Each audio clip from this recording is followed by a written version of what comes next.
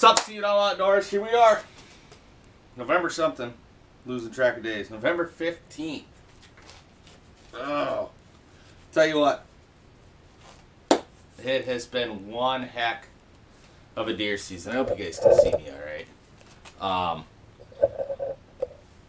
It's been something. It's definitely been something. A lot of bow hunting. I think I started mid-October, and deer sightings for me have just been terrible. I'm doing okay. I had one shooter buck come in, looked right at me in the stand, and he turned around and walked the other way. He's probably a 140, 150. But other than that, I had another 9 point. It's either a 9 or a 10. I got two of them on camera. I couldn't figure out which one he was. But he come in. I threw an arrow at him last week, and shot looked good to me. It was back. He was quartering away. I should have drove right into that other shoulder. He ran away. He had my arrow. I didn't have a lot of penetration, and you know, there wasn't a lot of blood either. Not a lot of blood. Some bubbles. Tracked this deer 150 yards, and it just stopped. I mean, this thing just disappeared. He disappeared essentially 50 yards from a field on either side of him, or he went deeper into the timber. But you know, I had some help, and we could not figure out where this deer went. There's a lot of tracks in there, a lot of trails in there, and the snow was melting that we had that day, and just couldn't figure it out. So still on with the grind. I'm not going to hunt today. I may go move a stand. I'm definitely going to move that stand that bigger buck picked me out of. This is a deer I've seen for 2 or 3 years, and just as much as I had decided I was going to shoot him this year if I got a chance, it was like he knew that as well. He saw me in the stand, and he went the other way. So no big deal. We're going to kind of switch gears here a little bit. The one thing I do notice a lot of when I'm sitting in a tree stand and I'm looking at Facebook or Instagram or whatever is the post about how do you keep your feet warm. Not necessarily to me, but just asking kind of the general hunting community. But they're asking, you know, how do you keep your feet warm? Cold feet drive me out of the stand. Cold hands, how do you keep your hands warm? What do you do when you're holding your bow? Questions like that, and I agree. Cold feet will push me out of a stand. It will beat my spirits down. It makes it next to impossible to sit still. You're constantly shifting your legs, and it makes you less productive as a hunter, and it really, to me, it makes it miserable. It starts to hurt, and it's not worth the time to sit there with frozen toes and to know that when you get down and in about 5 minutes them feet are going to be warm again, but you've just ruined your area. So I'm going to kind of break down what I do. I've been doing this now for about 5 years, and it has saved me numerous times. It has allowed me to put in all-day sits in 10-degree weather or colder, and it has allowed me to sit still and sit comfortable, and it's really simple, and it's not that expensive. I'll also talk about what I do with my hands and just kind of how I prefer to do things, how I prefer to keep my hands warm, because again, cold hands, that makes it tough. It makes it tough to hold your bow when the deer's coming in. It makes it tough to squeeze off a steady shot. So I do this for me. It's a system I've started using for my kids and my fiance when they're in the woods. So I'll show you guys what it is. It's no big secret. It's just, you just don't hear about it very much, so it almost seems like a secret. I mean, these things have been around forever. They're just the Artic Shield, they call them boot blankets, and I mean, every one of these posts that you see, you know, how do you keep your feet warm? Everybody says this. You know, you see things like Mickey Mouse boots, and those, I think those are nice. I'd be interested in trying them, but for cost efficiencies right now, this is what I'm using, and I'll go through, you know, how I do it, what I do with them, and what I think of them, and how I pack them up, carry them, and things like that. So essentially, this thing, you know, it just slips over your boot. It is exactly what it says. It is a boot blanket. If you look at these things online and it describes them, or I don't know if I have a box of these in here somewhere, but essentially it's made up of a material that is designed to trap the heat, reflect the heat back in onto your boot, onto your foot, and I truly believe I could sit in my moccasins in these things, and my feet would probably stay fairly warm. But what I do know is that there is a downside. Maybe it's not a downside, but what I learned the hard way was I bought these things. I think they were like $50, but I bought them, and instantly, I went hunting. I threw them on. I think I was wearing like 1,000 grain. It was either a Rocky or a Cabela's boot, leather boot, and I put these on, and the same amount of time my feet got just as cold. I was really frustrated. And so I got online, I started looking, doing like everybody else does. We have a great community as far as hunters and sharing information. And I, what are you guys doing? Why aren't these working? This is silly. And I think I started with the website that I bought them from. And it recommended you wear a thinner boot. The thicker boots don't breathe as well. Your heat doesn't actually escape through them. So that's when I went out and I put on a 600 grain boot. It was the lightest boot I had aside from a rubber boot. I didn't think a rubber boot was going to let my heat out either, so I went with the 600 grain. I think that's a Cabela's brand boot. And my feet stayed warmer longer. It was definitely better, but they still got cold. Still a little frustrating. So what I figured out was, you take one of these hot hands, or one of these hand warmers, whatever brand you want to get, and I set that inside here on top of my boot.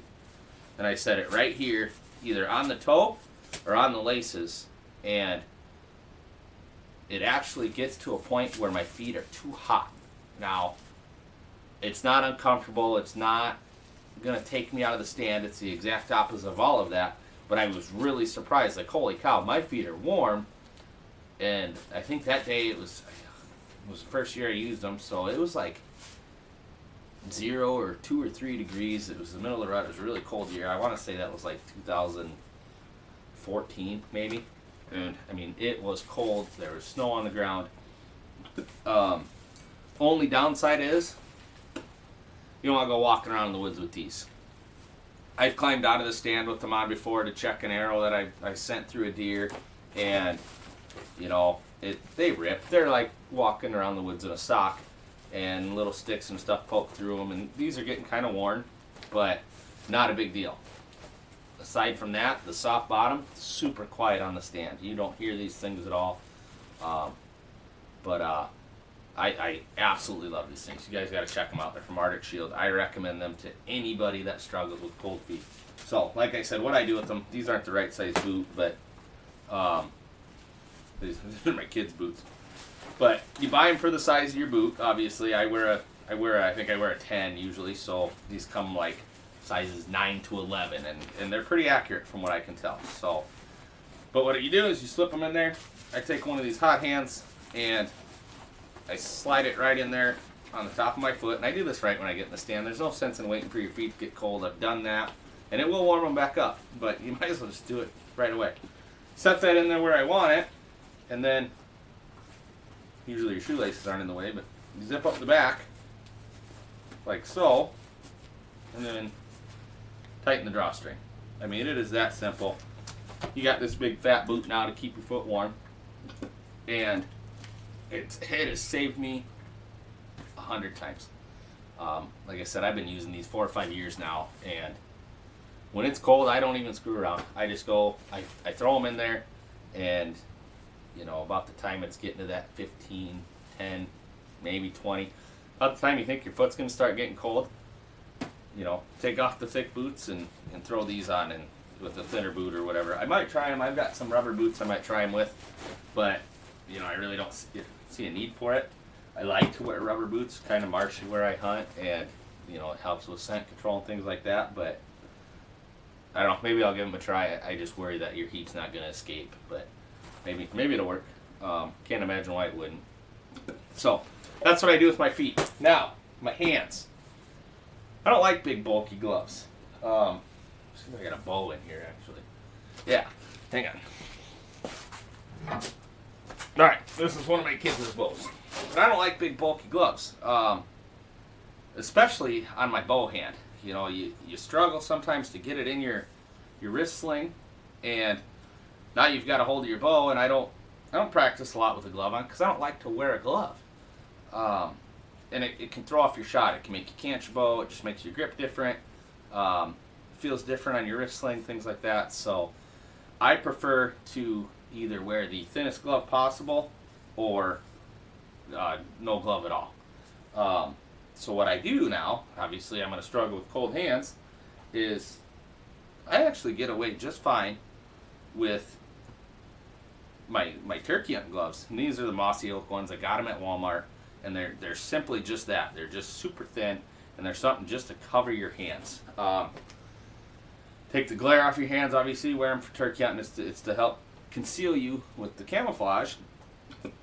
But what I've learned is they are just enough to kind of keep that initial bite off your hands. So if I've got to go to grab my bow, you know, I might feel the coldness of the bow, but it's at least a little bit of protection.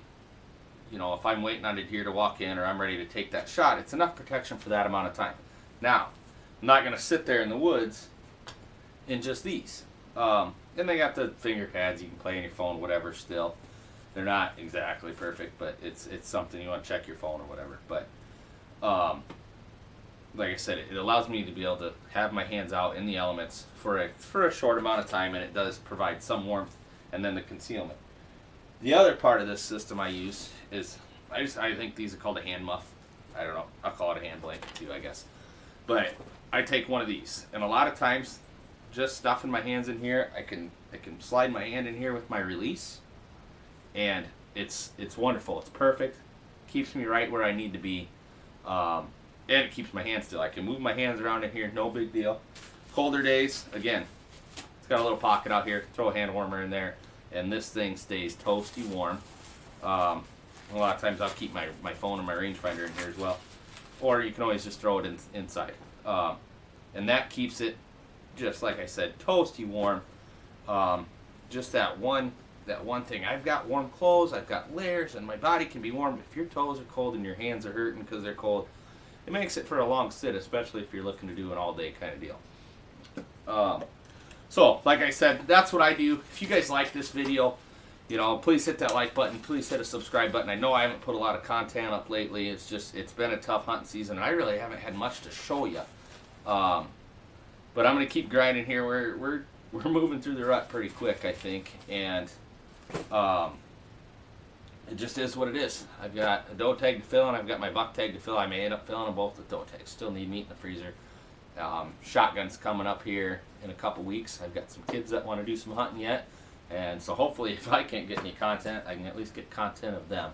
So, but like I said, if you like this video, please hit the like and subscribe button. Leave a comment. Maybe tell me what you do.